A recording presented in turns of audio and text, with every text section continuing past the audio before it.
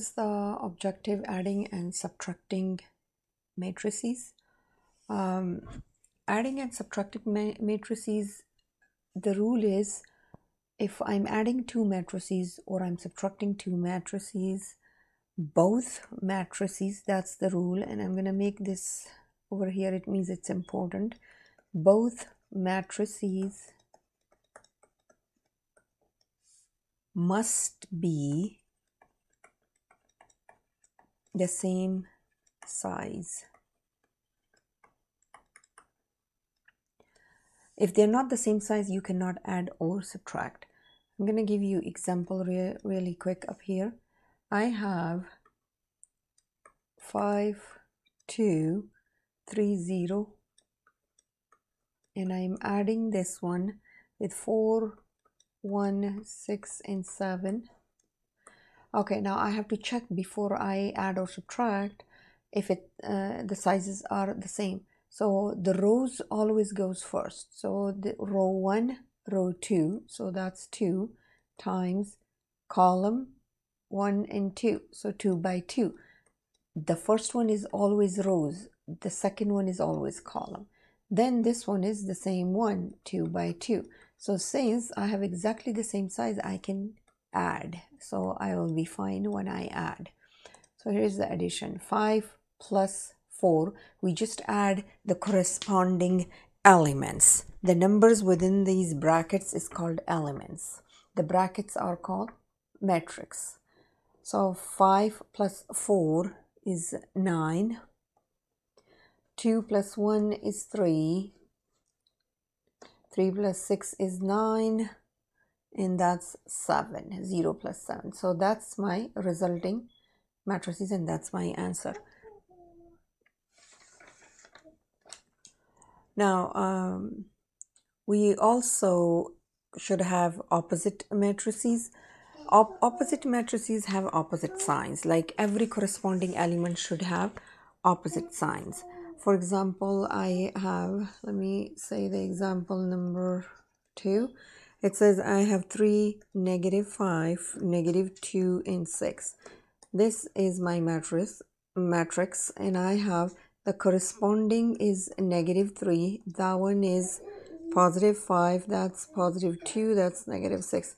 So you can check the corresponding matrices are opposite signs. When that's the case, then it's called the opposite matrices. Both of them are opposite matrices. Opposite matrices. Okay, we also should be able to know the properties. So we also have matrices properties. The first property is like associative property. Associative property. Associative property, for example, if I have matrix A plus matrix B plus matrix C, it's the same order, equal, it's going to go the same order, A, B plus C.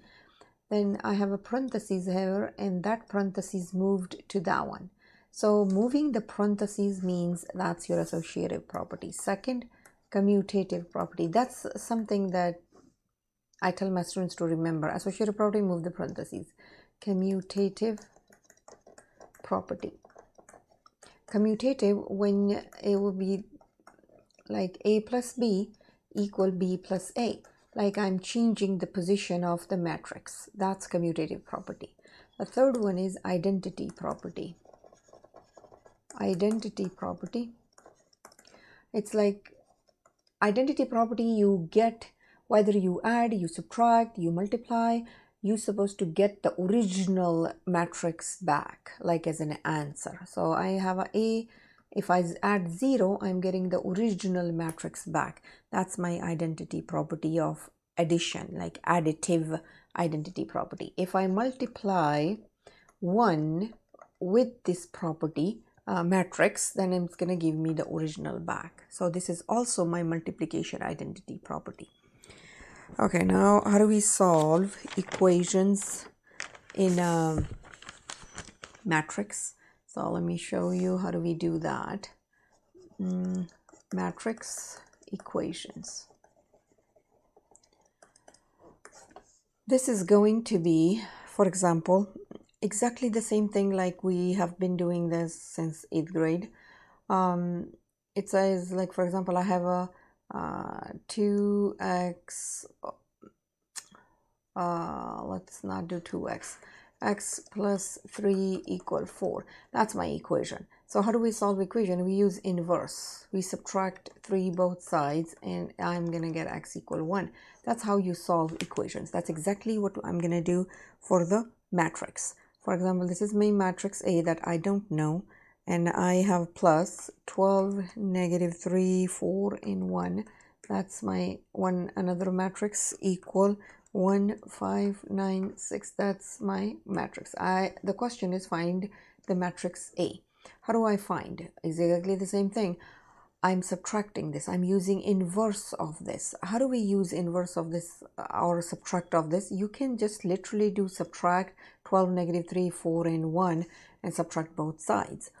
Or you can add or change the sign of each one of the element. Like this is negative 12, this is going to turn 3 positive, negative 4, and negative 1. If I do this, and I will do the same thing here, negative 12, 3, negative 4, negative 1. Either way is good. You do the subtraction sign. You don't have to change inside anything, any sign, and you subtract these two. If I'm adding, then I have to change the signs of every element. So that's what it is. 1 is corresponding to negative 12. So what is my answer? 1 is corresponding to negative 12. So my answer is negative 11. Then I have 5 and 3, which is adding. So 5 plus 3 is 8.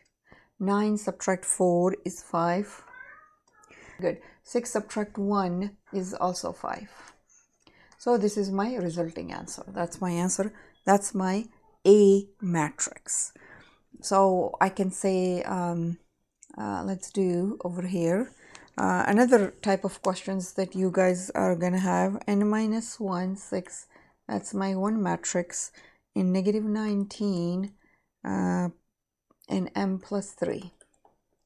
Then I have plus negative 1, 0, 6 minus 8, negative 8, equal 10, 6. And I have negative 3 and 40.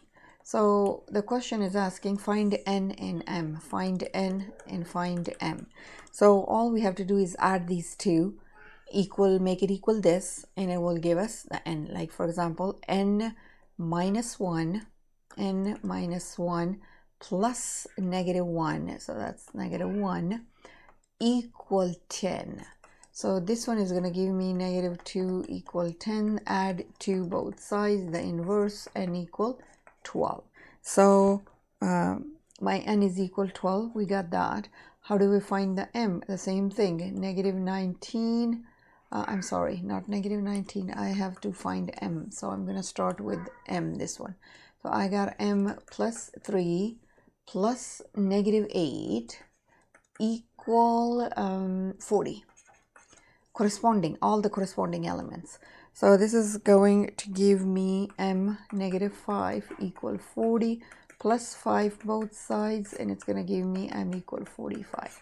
So that way we can get the how to find M and N and all of that. Okay, let's do one last example for addition. It's gonna give me, for example, I have a C matrix, 16, 9, negative 3, 4, 0, 10. That's my one matrix. And I'm adding, this is my equation kind of thing, negative 0.5, 0, 5, negative 3, 8, and 14. That's another one. So the question is asking, find C12, C22, and C31. That's what the question is asking to find. So I have to solve the C first. Like I add the matrix, both of matrices, I add them, and whatever answer I get, I'm going to show you what it means. So let's add this first before we give them the answer. 16 plus negative 0.5 is going to give me 15.5.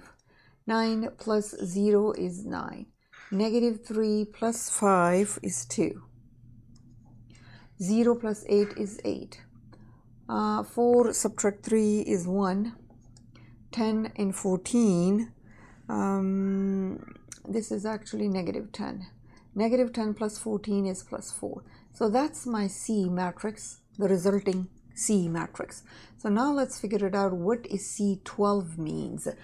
The 12, okay, let me erase this here and I'm going to write it down here neat and clean so you would be able to see it. C12. What is C12? The 1 means row. I told you guys the first one is always row. The second is column. So they are asking what is the value at row, the first row. That's my first row. That's the value. And the second column. The second column, first row. So the answer is 9.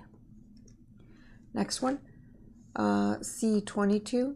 22 means that's a row, that's a column.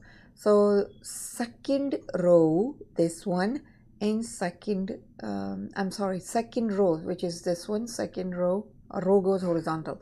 So that's a second row, and the second column, which is 8. Next one is, what is C31? Again, that's a row, that's a column. So third row and first column is equal 1. So that's what all of that stuff means. If you guys have any questions, comment below. I will answer it.